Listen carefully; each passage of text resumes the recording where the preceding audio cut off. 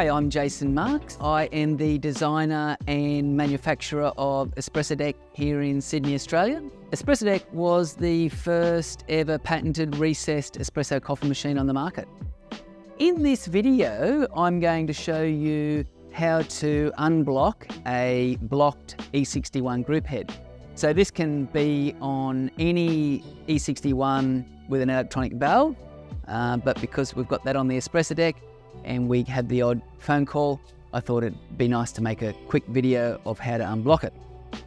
Now, how does it happen?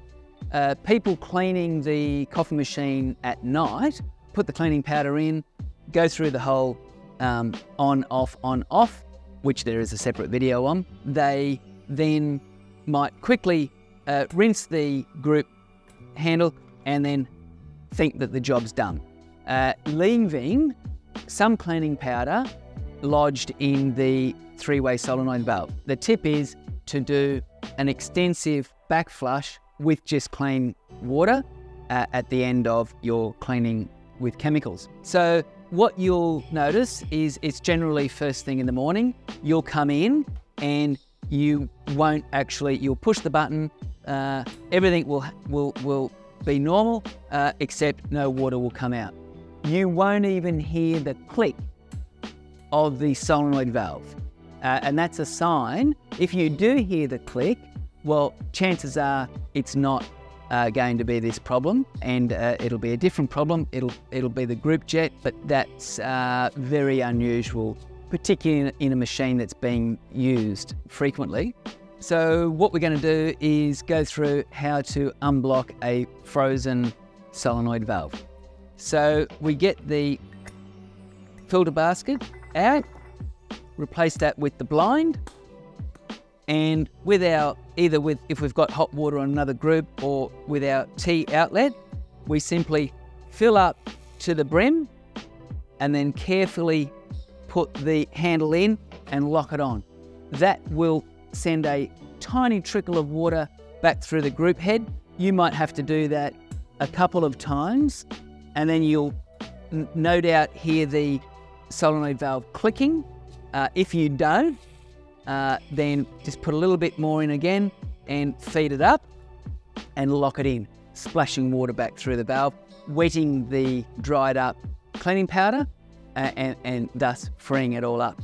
If that doesn't work and there is still no clicking, then you might be forced to put a little bit of your cleaning powder in the basket, in the blind, sorry, and add the hot water. And this is particularly useful if your cleaning powder has a very good foaming action. It will actually force water back through the valve and free it up that way. So that's generally something that happens only really in the morning if the previous night's staff or cleaner hasn't gotten rid of all the powder.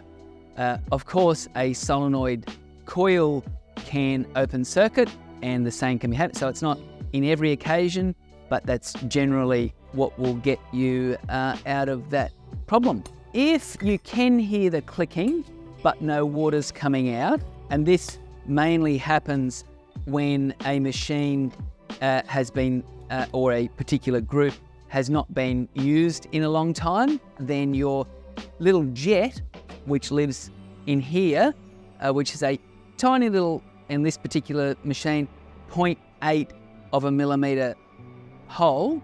That's incidentally what all of the 9 bars of water pressure has to pass through.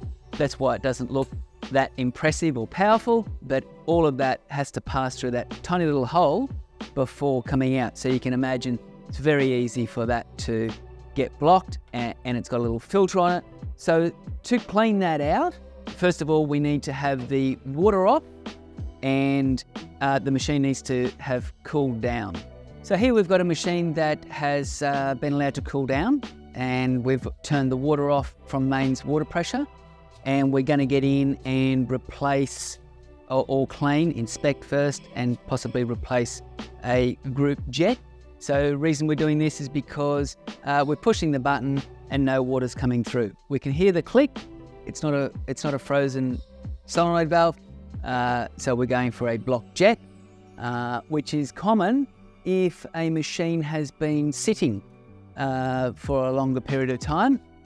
So we simply undo that. Now this does need to have time to cool down because there's high pressure and hot water there, and also it is important that you have your mains water pressure off, otherwise water will be going everywhere.